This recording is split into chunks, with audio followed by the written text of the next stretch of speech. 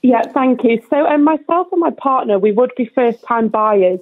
She is self-employed and I'm employed. And we want to know what she would sort of need to prove, really, being self-employed, to prove, that we can get a mortgage. As we're a bit stuck, we keep getting different answers.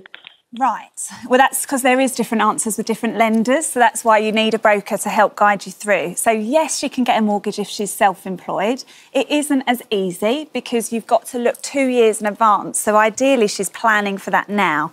We would look at her accounts. So 2 years of accounts is ideal. You can sometimes get it with 1 year, but 2 years is the aim. So 2 good years of accounts, because what they're going to do is add them together and divide it by 2, and that will give her average income. So she's had a negative year and then a really positive one. She's going to have to wait time to get that affordability right. But prepare in advance, be organised and speak to a broker so that you can plan ahead.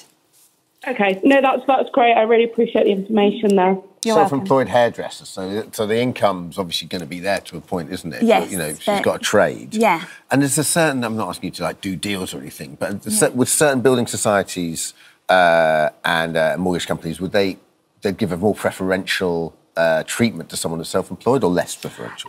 Neither, really. It depends if they can prove it. During COVID, it was a bit different because if people's businesses were affected, negative, because the lenders are looking at their security, their risk. But right now, it's better. As long as they can show the business is doing well, it's continuing, they've got clients. So hopefully, most self-employed people can still get one. Good luck, Lauren. I hope you and your partner find a place.